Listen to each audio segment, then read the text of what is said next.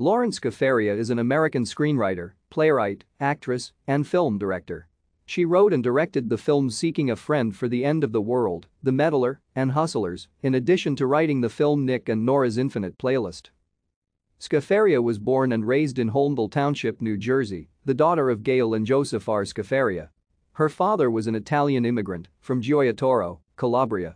She first became interested in writing when she would write a report on a fake book once a month to win Pizza Hut gift certificates from her school.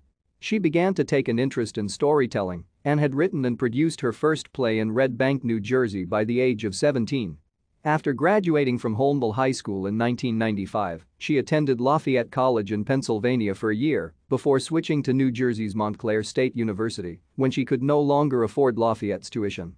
She graduated from Montclair with a Bachelor of Arts in English with a minor in theater.